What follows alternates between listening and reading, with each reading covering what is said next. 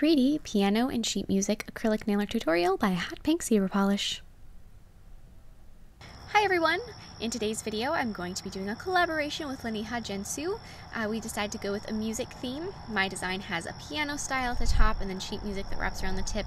It's really kind of pretty and elegant in a strange, funky sort of way, which is, I think, probably describes me pretty well too.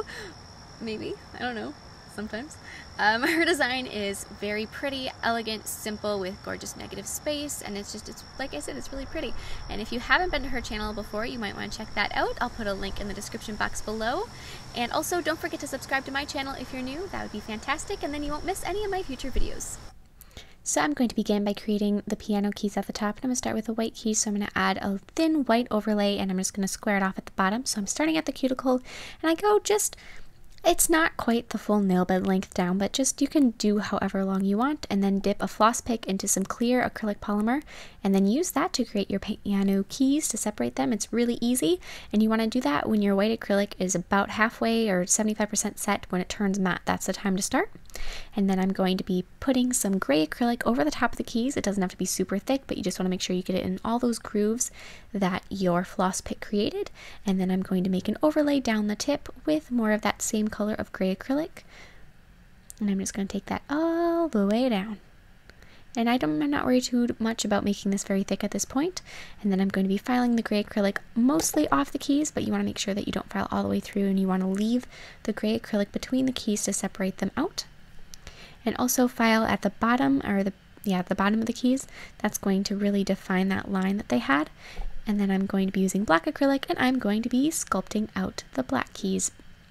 And one other thing, if you wanted to, you could have taken and you could have filed the bottom of the white keys before you put the gray acrylic on them. After they had set and after you put the grooves in, you could have just taken a file and quickly run over the tip to make sure that that was nice and straight.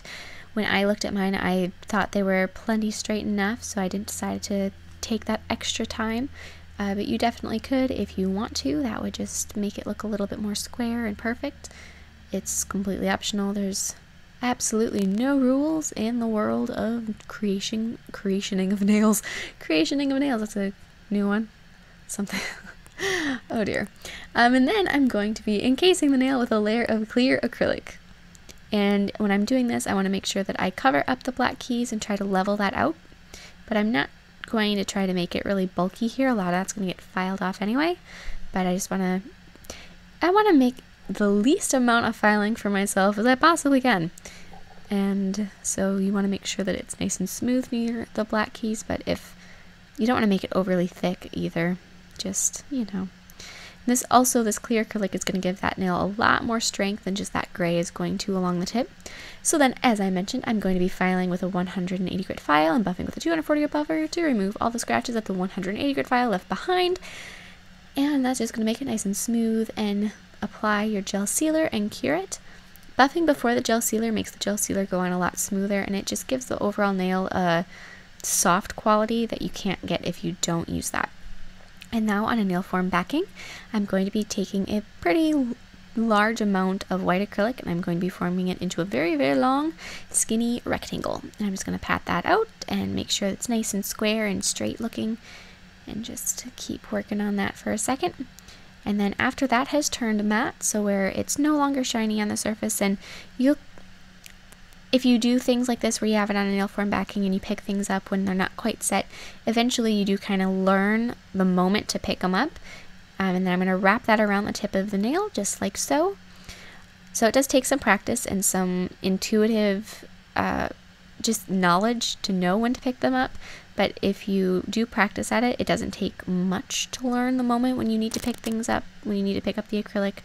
But then I'm going to take some clear acrylic and I'm going to put it underneath my white sheet music here and there, just to help adhere it to the nail and make sure that there's no extra gaps.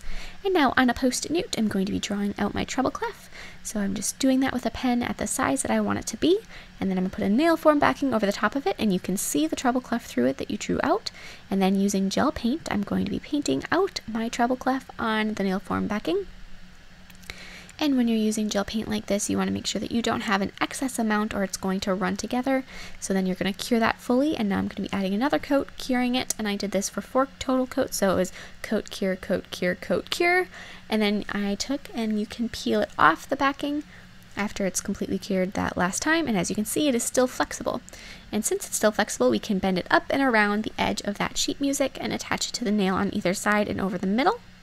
So you can take that and hold it down, and try not to glue yourself to the nail, which is what I did just at that moment. If you missed that, that is what happened. In a video, my Coke bottle video, I mentioned that I try to avoid using nail glue because I have a tendency to glue myself to things. That is absolutely true, and recently I have been venturing outside my comfort zone and using nail glue more often. And twice recently I have glued myself to what I was working on, to my nails, and as much as that is unfortunate, I think I might be getting over my nail glue phobia, but I have lost skin. That's a little detailed. Anyways, I'm now going to go through and add my lines on my sheet music, so just go through and do it short strokes, and patience is a virtue in this moment. And then add your notes, and if you are a music buff and you have a song that you'd like to put on this, that would be such a cute little touch that probably nobody would know but you, but it would be a fun little thing that you could tell people. I just did this totally randomly. And then I'm going to take matte top coat and apply it over the sheet music, and you want to make sure that your acrylic paint is 100% dry before you start messing with it like that. And then you are all set. Thank you so much for watching. I hope you like this design, and don't forget to check out Leneha's design as well in her channel, and I will see you in my next video. Bye!